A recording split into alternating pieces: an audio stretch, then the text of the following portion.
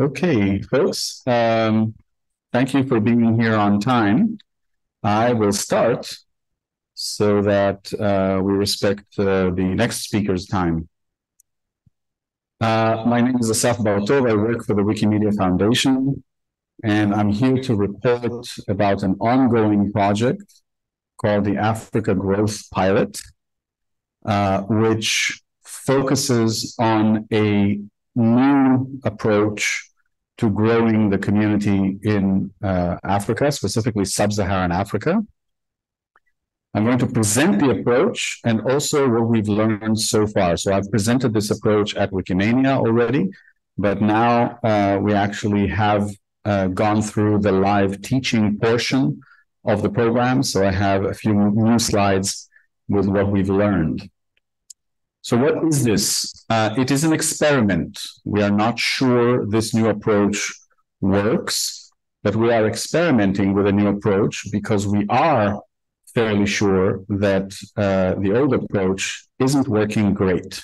We're not happy with the state of growth in the community in Africa. We don't think it's as effective as it could be, and we're looking for ways to make it more effective.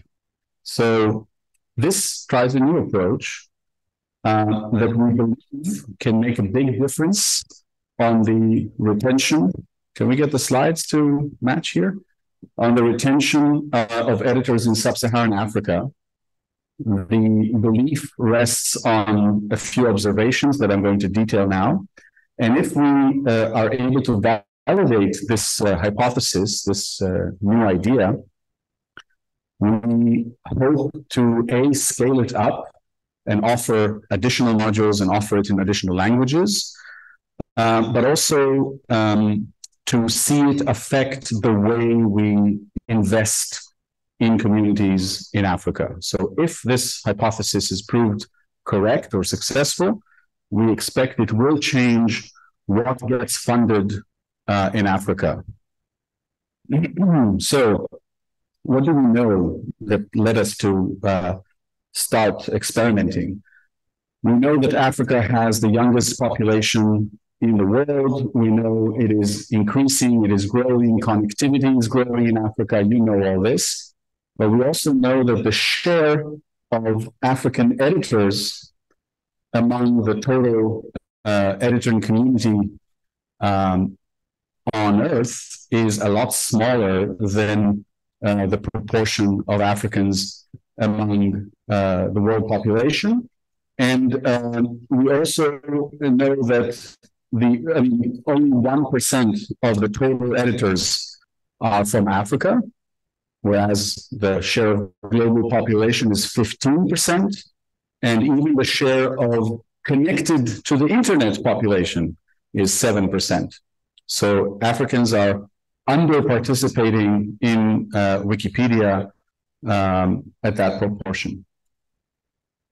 We also know that there's a lot of programmatic outreach, editing workshops, other events where you try to recruit new editors that are conducted by people who don't have everything they need to conduct the training or the workshop effectively.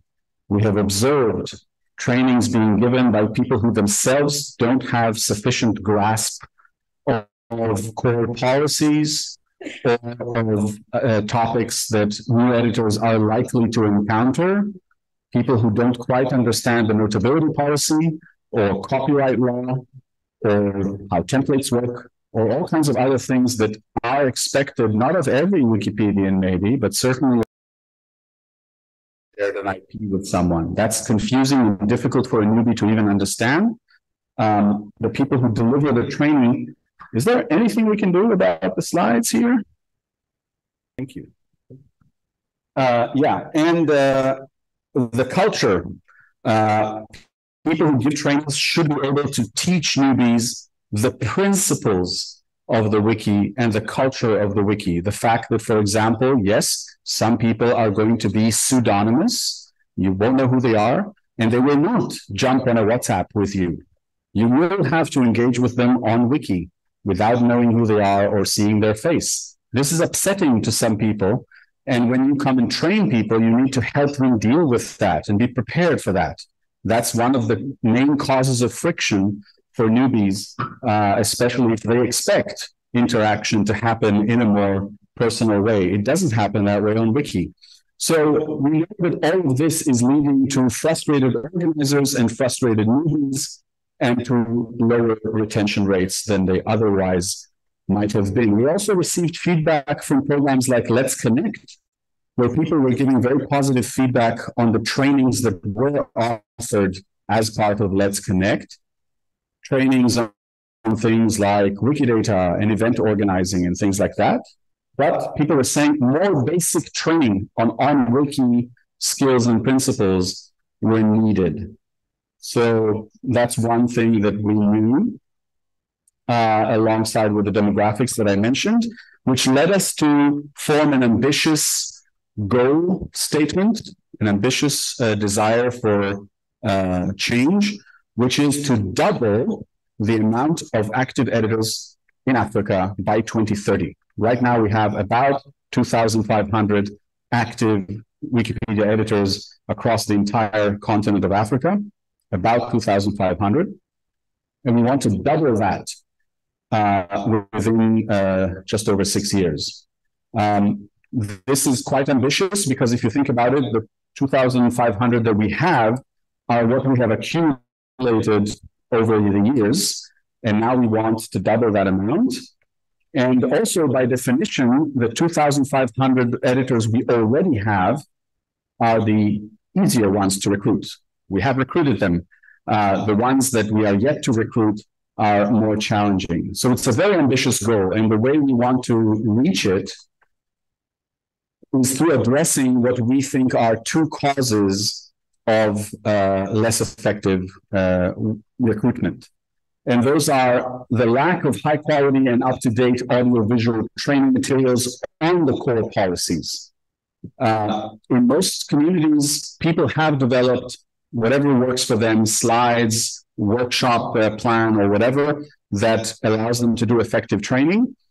And so we at the foundation have not really been in the business of producing training materials on things like neutral point of view or notability. But we have found that such materials are needed and are not being developed effectively by communities in Africa.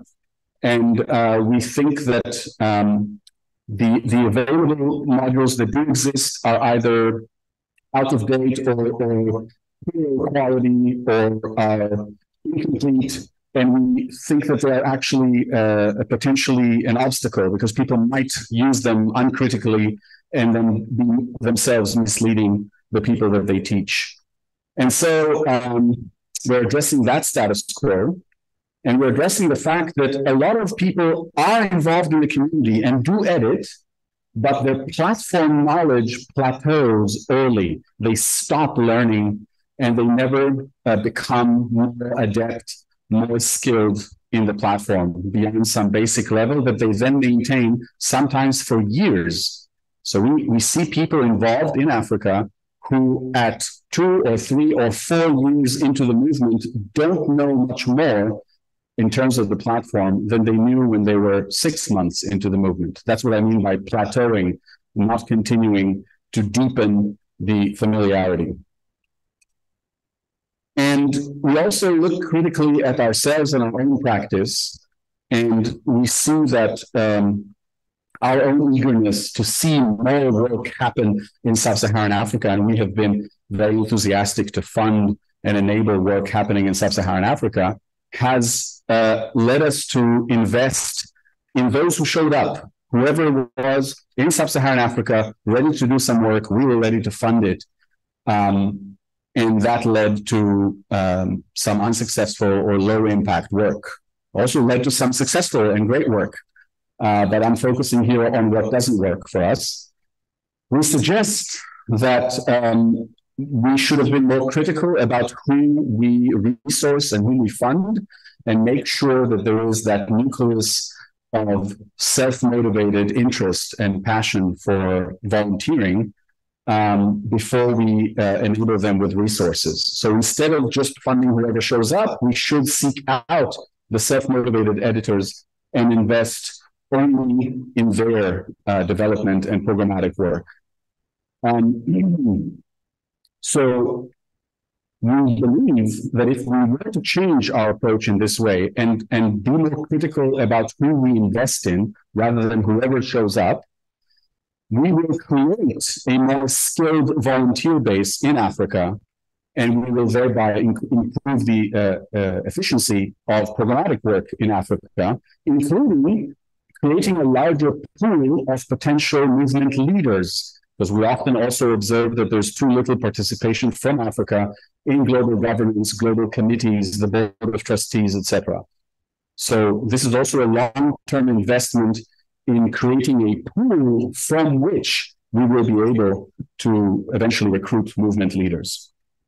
So what is the solution we propose? It is a big funnel approach, a term borrowed from marketing. A big funnel approach. A funnel is, the thing that you use to pour liquid into a narrow opening, just in case the word isn't familiar. And this is what it looks like. The funnel is on its side. I know you cannot read the text on the slide. I'm going to walk you through it. But broadly, the big funnel approach means we create a well-resourced induction funnel for editors from sub-Saharan Africa, where the end of the funnel, where people enter the process, is zero investment. It costs us $0 to put someone into the funnel after some initial investment in creating the entrance to the funnel. The idea is that only after a certain person shows that they have that motivation, that self-motivation that we want, and they have gone through the first step of the funnel, which is self-paced, unsupervised learning, only the few, relatively few, who would go through that and still be interested without the promise of travel or a laptop or a t-shirt or anything. Just, here's the training. Are you interested? Do you want to do this? Are you interested in more? The few people who are really interested, those are the people we will invest in. Those are the people we will then invite to events, to further training, to leadership training, to scholarship opportunities, et cetera, right? Those are the following steps of the funnel, and I'm going to zoom in and show them to you. But again, the idea is that once you have that funnel, you can drive a large amount of people into the funnel and let the funnel, let this the self-paced training modules be the selector, essentially.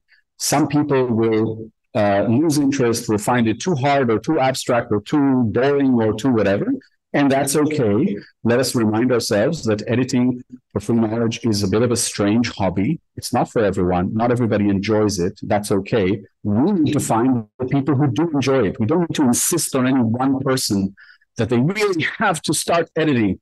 Instead, we have to reach as many people as possible so that we find the relatively few people who are interested, who do find it rewarding for its own sake. And so, stage one would literally get people to understand, to know that this exists, that there exists a training program, free online training program for how to get involved with Wikimedia, not just Wikipedia, Wikimedia, including the sister projects, including other things beyond writing articles. Because another thing we know is that writing articles is not for everyone, but there's lots of people who would love taking photos or recording themselves pronouncing words in their mother tongue, or other ways of contributing to Wikimedia that aren't writing encyclopedic articles. So this funnel needs to, first of all, exposed to as many people as possible. They need to know there's a thing, it exists, here's the link, it is free, check it out. And that stage, we can invest as much or as little as we want in. It is proportional to the reach that we want to reach, right? We can use social media, we can have massive banner campaigns in the streets, depending on how many people we want to drive through it. Obviously, we will start with things like social media, et cetera, that are cheaper. But we drive people into the funnel. Stage two is where they basically take unsupervised, self-paced learning modules that will be high-quality audio-visual training materials. That thing that I said was missing, that in this pilot program, we are supplying. And once we have made this investment, once we have created these high quality audiovisual materials, it is zero cost. They're there, they're on the platform, and any number of people can go through them. The idea being that after we teach these core curricula, including preparing for contributing, for example, to the pseudonymity issue, exposing people to the fact that there's more than one way to contribute. It doesn't have to be about writing articles, and then teaching neutral point of view and verifiability. The idea being that, again, a fraction of the people will come out the other end saying, yes, I like this, I enjoy this, and I want more, and here are my edits, and here's my username. And it is only that fraction that we look at from now on. Parenthetically, doesn't that mean we give up on a lot of people who could have become editors if we gave them more attention and personal dialogue, etc.? Yes, it does. It does mean that we are leaving those people aside to focus on the numbers, to find those people who are, if you will, natural Wikipedians, people who naturally are attracted to this particular form of hobbyist contribution. The fact that you could also maybe convert some other people with more effort is correct. But this funnel approach is not spending that effort. This funnel approach is trying to surface in a zero-cost way the people with whom it would make sense to invest human attention, right? The people who have gone through that course and come out the other end and want more training, then can go to supervised training, right? Human-led live training. They can be given resources in the form of grants. They can be invited to gatherings such as this one. They can be given advanced training on more advanced wiki topics, etc. And of course, they can be connected if they want. We won't force anyone, but they can be connected to Wikipedians in their vicinity. Having gone through the online program, they can also say, well, hi, I'm from Tanzania.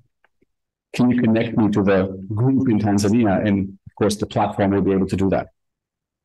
Of those people who have undergone the basic training and have continued and taken more advanced training and are still interested and are still excited, we will be able to offer them leadership programs, skill building beyond the wiki skills, human skill building, dialogue, global governance, community organizing skills, event production, committees and other governance roles, etc., etc. And through this approach, we hope to reach not just the 5,000 active editors in Africa, but also a more versatile skill base in sub-Saharan Africa that, like I said, will give us future leaders from the continent. And we submit, the test would be whether this process can really generate a higher retention rate than the current movement average of about 2%, right? That means we train 100 people and around 2 people actually continue and edit after the training. That may sound poor if you've never heard this number, but that is the more or less average retention rate in outreach campaigns across the movement. So if we can do much better than 2%, we will have validated this approach. In order to validate it, we did this pilot period that we've just ended, which was to deliver this high-quality structured training to a particular cohort of editors and see the effect on that group of editors. We did this with live trainings because we didn't have yet the recorded videos, so we figured we will record it as we deliver it live. We delivered live trainings on 4 modules. And the idea is that at the end of we just finished the training this week. And the idea is that now we will wait 3 months and measure the actual editing activity of people who underwent the training. And we will compare it to a baseline. In order to have a baseline to compare to, we actually recruited for the pilot existing editors, not complete newbies. Okay, so the eventual funnel will actually target complete newbies mostly, but we wanted to show that training was part of the missing piece. And in order to show that, we recruited from among our existing African communities, people who said they would be interested in receiving training on these core modules so that we have a baseline in the form of their editing activity so far that we're going to compare to their editing activity in the coming 3 months, where we hope to show there will be more editing because of better motivation and, more importantly, better editing in the sense that the reversion rate of the edits that they make will be lower, right? So they would be encountering less friction due to not understanding the policies. They will be encountering fewer reverts and deletes, right? That would be a real validation of the value of the training. So we're just beginning the evaluation period. I don't have the results of the evaluation yet to share with you, but the idea is that if we are able to show that the training had a significant effect on the quality of editing, we will have validated the hypothesis that the training quality and the teaching quality was one of the missing pieces, and that will enable us to build the rest of the funnel. So the curriculum we have is these 4 modules. The first one is about preparing to participate on the Wikimedia projects. It doesn't even show a wiki page. It's all about attitude. It's all about the facts of what it means to collaborate in a peer production knowledge, free knowledge website, like the fact that you are expected to communicate on Wiki, and the fact that other people you don't know will have criticism of your work and they will express it on your page. Again, that's very upsetting and surprising to some people, but if they're prepared for it in advance, before it happens, before a person they never heard of shows up on their page and says, I've deleted your work, right? If they're prepared for that and they know how to treat it and they know the importance of reading the small print of the warning that they got, they are that much more likely to respond correctly. The second module is perhaps the most novel. It is called 101 Ways to Contribute to Wikimedia, and it focuses on all the other ways you can contribute beyond writing articles. Now, we all know, I hope everybody in the room knows that there's many ways to contribute to Wikimedia beyond writing articles, but we're often not talking about them. We're not showing them to newbies. And so this module literally walked newbies through not 101, but several dozen ways to contribute. And after describing each way, like proofread a page on Wikisource, was giving them a link to ideally a video tutorial. And if we couldn't find a video tutorial, at least some help pages so that they can pursue that mode of contribution themselves. The third and fourth modules weren't focused on article writing on Wikipedia, because that is what most people do, at least state that they want to do. But module 2 was where some of the cohort of trainees would actually leave the program, not even continue to take module 3 and 4, because they actually found something that excited them in module 2. And they're off contributing to Wikidata or Wikisource or recording audio or taking pictures. And that's as it should be. We propose that is a correct and natural thing to do for some people to never even have to learn Wikipedia because they realize that other things are more appealing to them. And the final 2 modules are about the core policies of neutral point of view and verifiability, the for contributing text on Wikipedia. You will notice that notability is not here. We were forced to make this pilot as lean as it could be. And so we left out notability because notability you only need if you are creating new articles. Whereas if we are able to tell the learners, look, we have equipped you to improve existing articles, expand, improve existing articles, rewrite neutral text, etc. We have not trained you on how to create new articles. That requires understanding the notability policy, which unfortunately we had to leave out of the pilot. There can be no doubt that that is a required, necessary training module. If the pilot succeeds, we will definitely be adding a module on notability. So that's what we did. We had about 350 applicants registering to participate in the training, 350 people from Africa, some of them in this room. And of them, from over 20 countries, of them we selected 150 applicants because we wanted to allow for attrition and still have around 100 people complete the course. We selected them for geographic diversity, some editing experience, because again, we didn't want to spend time teaching people how to add a link, etc., not the technical stuff. We wanted to teach people the principles and the policies. And of course, we made sure that they speak English, despite the fact that the pilot was only in English and explained that it's only in English. A lot of people who don't speak English applied, which to us only speaks to the size of the need.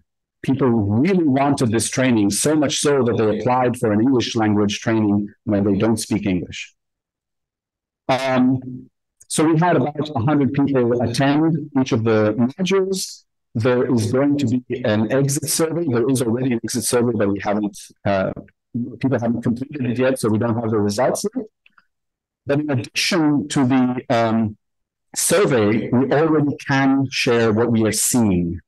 So people were generally very happy with the training. They said, this is helpful, this is useful, this helped things click into place. Many people were learning about Module 2, the other ways of contributing. Many people said, this is the first time anyone told me about Wikisource. This is the first time I'm hearing about recording pronunciations. I literally was unaware of these other ways of contributing. So that proved very impactful.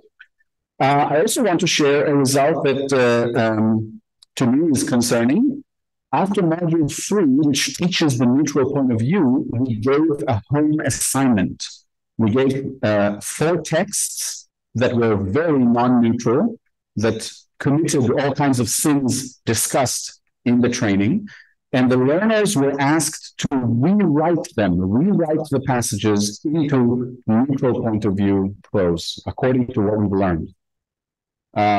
This was a way of testing comprehension, right? Did you understand the principles that were taught? And despite the fact that people after the training itself said, great, we understand it now. People who have been editing for a long time said, only now I finally understand neutral point of view, or this really helped click things into place, etc. Despite that, when I actually checked the homework that people submitted, the rewrites, only about a third, a little more than a third, only about 37% actually applied all the principles and produced neutral point of view that would be acceptable on Wikipedia. That's the bar I'm looking at, right? Would this pass, would this fly on English Wikipedia if you were to paste this paragraph as it is? Only about 37% did, which may mean that we didn't teach it well, or it may mean that this practice of rewriting prose is difficult, maybe foreign. I don't know enough about what is common as exercises in African education systems. Maybe people just aren't used to rewriting text. But the fact that even after cognitively understanding the principles, most people, more than the majority of the people, had problems actually applying it and producing a paragraph that would pass on English Wikipedia suggests to me that there is a deeper difficulty, and that maybe more time needs to be spent. Maybe we need like a whole course with a lot of exercises on neutral point of view. And of course, a little more than a third did get it and did rewrite fantastic neutral point of view prose and did show understanding of the principles. But this result is still very much to be interpreted. And I don't know what I think about it to myself yet either. Finally, like I said, we heard from people that they finally understood something that they have heard many explanations for, which, despite the disappointing result I just mentioned, does speak to at least the explanations that were offered apparently being quite clear. People felt they understood, even if in some cases they failed to later apply it. They felt that the penny dropped, that they now understand the concept. So what happens next? Like I said, the real test is of the pudding is in the eating. We will see how people edit in the coming 3 months. But assuming it is proven effective, we're going to create a public version of these modules with short, digestible video segments on WikiLearn, on the WikiLearn platform, so that everybody, not just the 150 people who participated, everybody can start consuming these trainings. That will be actually the beginning of the actual public funnel, right? Where anyone can be directed there, and we can start paying attention to who comes out the other end still interested. we're going to analyze the editing from this coming 3 months, like I said, and see if we can prove our hypothesis that we will see more and better editing following these trainings. If it is indeed validated, we're going to scale this project up by creating more modules, for example, on notability, for example, on templates, on other things that people find hard to grasp, but also to make it available in other languages. I have already received multiple requests to make this training available in French. We resisted the temptation to just offer interpretation into French because it doesn't work that way. French Wikipedia has slightly different norms, and we wouldn't want to misrepresent what goes on French Wikipedia when none of us, the people who are running the project, either speak French or know the intricacies of French Wikipedia policy. So by all means, we think the curriculum is good, so it could be translated and adapted to French by someone who is versed in the French Wikipedia. We would love to see that happen if and when we agree that it needs to be scaled up. And we'll start the next stages of the funnel. If we are validating this, we will start driving as many people as we can into this funnel and start building the post-basic training investment. Now that we are going to produce graduates who did get the training and did the exercises and understand the policies, how do we now invest in them with the idea being that the investment we have been doing up till now in whoever walked in the door is now going to be that much more effective because we will be directing that investment only at people who have completed this training and were not motivated extrinsically by the promise of, I don't know, free data or a t-shirt. These are people who are actually there to learn. So that is the plan, and that is the time we have. Do we have time for questions? I think we're just at time, considering the delay. Do we have time for questions? Is anyone sharing this? Should I just cede the stage for the next speaker? Maybe I should, because yeah, okay. I am happy to answer questions. I'm here at the conference. Feel free to ask. You can ask on the Telegram channel as well. The materials are not yet on WikiLearn because this was a live training, 2 hours at a time. We need to edit the videos and like remove the videos of the people asking questions for their privacy and kind of turn it into a more digestible form. This will happen in the coming weeks. When it does happen, we will of course share the links and yeah, tell everyone. I would say about 2 months probably, because some people have some time off coming. So, but about 2 months we should have the materials available.